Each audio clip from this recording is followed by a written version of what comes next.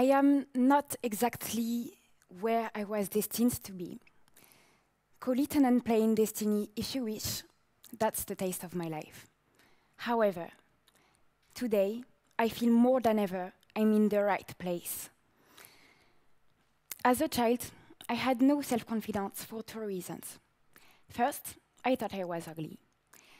As the only black girl of my school, I regularly received racist comments about my physical appearance. Those comments followed me all my schooling, from "your skin looks like poo" in my childhood to "you're pretty" for a black girl in my teenage years. Not the best comments to build strong self-confidence. These remarks quickly had consequences on me. I remember that, as a child, I wanted to straighten my hair and bleach my skin. Second reason, I thought I was dumb, because my low esteem killed my intellectual abilities. My family put a lot of pressure on me to excel at everything I did, from sports to school, but being an average student, I was stupid enough to think I have no talent. I was on this distorted self-perception. I have been conditioned to failure. Year after year, as my self-esteem dropped, my grades too. This situation went on until my last year of high school. At that time, something triggered me, and my low self-esteem turned into self-confidence, and I discovered parts of my personality I didn't even know. At that point, after believing I was not pretty my entire childhood, I was selected to take part in the 2020 Miss France competition. And after believing I had no talents, today I write engaged articles, I became an actress, I organize protests gathering thousands of people, and I'm invited today to give a TED Talk. I told you seconds ago about something triggered me. After graduating high school, with average grades came summer break. I was off to college, and I had good resolution in mind for the new year to come. So I tried to improve myself, but I didn't know how to proceed. That's when I found a YouTube video of a man named Steve who told a story about the power of mental conditioning. Steve explained the day a mother brought her son to his fast reading training and taught him. He's a bit stupid, so don't mind if he doesn't understand anything. Steve then decided to condition himself as if this child was gifted. Throughout the week, he talked to him as if he was a genius. He made him feel important. At the end of the week, Steve gave his students a test. He realized that the child obtained the best result ever out of the 1,000 students he had. "Your son had the best results ever," he said to his mother. And do you know what she answered? "I don't believe it." Then Steve replied, "That's exactly the answer I expected from you. You don't believe it, and since you don't believe in your son, then he can't believe in himself." This video had a powerful impact on me. It restored my self-confidence. I then decided to apply Steve's methods directly on myself. Every day, before going back to college, I convinced myself that I was intelligent and that I had many talents. I conditioned myself to succeed. And you know what? It was a fantastic success. As the weeks went by, my grades improved, and thanks to my positive mental conditioning, I reached the 15 grade point average with the compliments of the class council. I then realized that I had abilities I never suspected, and that I had to believe in them to give myself the means to succeed, to reveal them. Besides my studies, I was very committed on my social networks. I regularly organized debates on political and social issues such as the death penalty, racism, misogyny, and many other topics. So I was thinking about what I wanted to do with my life. Then a major event upset me a few weeks after the end of my classes. On May 25th, 2020, media were repeating the same information over and over. George Floyd, a black man, father of 5 children, was killed in Minneapolis by 3 police officers during a check. Police officers knelt on Floyd's neck for 9 minutes, while the man repeated over and over, "I can't breathe." His death scene touched many hearts across the globe, and riots were taking place worldwide, claiming that Black Lives Matter and that justice must be done for the Floyd family. I was very touched by this tragic case. I imagined my father, who could have been in this place as he suffered unjustified violence during a police check in the past. I followed the news from my town closely and saw that many people were talking about George Floyd's death on social media, but that no one was ready to act on it. So I wanted to show actions speak louder than words, by which I called for a protest on my Instagram. I still remember a friend telling me the next day, "You're never going to make it. There will be 10 people at your demonstration." I doubt it for a moment, but I remembered that I was conditioned to believe in myself, so just to prove to myself that I could do it, I decided not to have a second thought and proceeded further. I got into the organization of a protest while I knew absolutely nothing about it. Very quickly, the movement has grown in ways that completely exceeded my expectations. After only 3 days on my social networks, 600 people were expected, and I received supporting messages from other countries. I could not believe it. Then came the D-Day. The protest was going to begin on the Niçoise Avenue, La Promenade des Anglais. I arrived at the departure, expecting to see 200 people.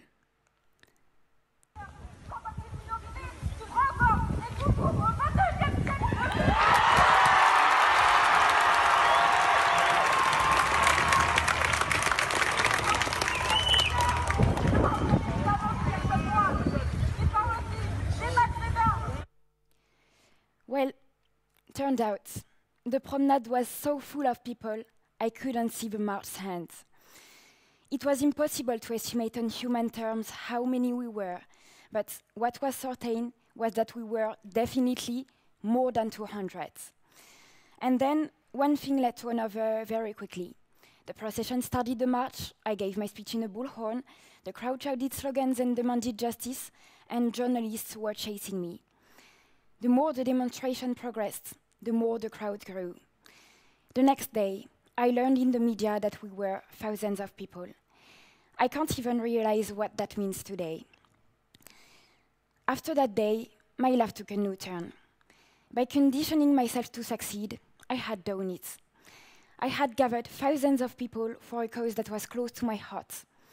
I have since created a collective, I am regularly invited to participate in public debates, and I write newspaper articles. And then another thing happened. Because of all this media coverage, I was approached by a member of the Miss France committee. He encouraged me to give it a try and enter the contest. Since I was a little girl, I admired these women from my television, and I finally found myself in their shoes. Driven by my values, I engaged in the adventure with the primary goal of touching the public through my story and commitments. I was selected and arrived at Miss Côte d'Azur while keeping my committed side despite the preconceived non-compatibility of Miss France's universe and the militant world. Later, my atypical Miss Activist profile attracted the media, and I was invited on a TV show and interviewed by many channels. Today, I'm an actress in a committed short film, and only God knows what's ahead of me. Whatever it is, now I'm confident. Now that you are aware of the tremendous impact your state of mind can have on your actions, let's move on to the practical advices that I have applied myself to have a strong mindset. Let's go back in time, before the demonstration and before Miss France, just after watching Steve's video. I remember that afternoon. I was thinking hard on how could I positively change my life. I will share 2 of the crucial things I realized during this introspection with you all. The first thing I realized was that over the course of my life, apart from my immediate family, my surroundings would constantly change. People will constantly come and go in my life. In fact, the only person in the world with whom I'm certain to live with until I die is myself. So I might as well deepen the relationship, right? I decided to condition my mind to really think about myself before thinking about others. I remember that when I faced a difficult situation, I said to myself, I'm in control of my mind, so where there is a will, there is a way. With this principle, I have not failed on a single debate or interview, and all my personal projects end up in success. Thanks to this strong mentality, I took part in very impressive debates with experienced journalists and much audience. Sometimes I'm happy with what I've done, sometimes I'm not. During one particular debate, I did not live up to my own expectations, but it did not discourage me. Instead, it gave me the motivation to work twice as hard to do better next time. So I adapted my work to my expectations and I put in place routines to make sure I would live up to it. For example, it has been a year since I have taken on the habit of learning 2 words, expressions, biographies, or other things per day. Because if I want to prove my legitimacy to some 60-year-old politicians or journalists who doesn't really care for my young age, I have to increase my general culture tirelessly. To give you an idea of the knowledge I gained with this method, I could cite you the 100 capitals I know, or even the government's entire organizational chart. But well, you get my point. I have been able to keep up with these habits because of the confidence I got from learning from my mistakes. I trusted and I worked hard to give myself the means to live up to my expectations. In my mind, I wanted to, so I could. Since then, with the conviction that where there is a will, there is a way, I have not failed on a single debate or interview, and all my personal projects end up in success. I must tell you that I am aware that we all are not equal when it comes to where there is a will, there is a way. I am aware that everyone is not equal for that. For example, a white man from a rich family will have more chances of succeeding than a veiled, black, and proletarian woman, regardless of their respective wills. If everyone, at his own level, must fight against this injustice, it is certainly not a valid reason for us to feel sorry for ourselves, because to have a will is already a real door open to possibilities. In my case, in addition to my tenacious will, I had to work hard to, despite my young age and the fact that I'm a black woman, impose my credibility and get where I am today. But without the will, I would not have arrived anywhere, because at the slightest obstacle, without this determination, I would have given up. Before I leave you, the last thing I want to say is that I went from being a victim of racism to being a fighter against racism. I went from the belief that I had no talent to the belief that I could help you find yours. However, my skin color and my intellectual faculties remain the same.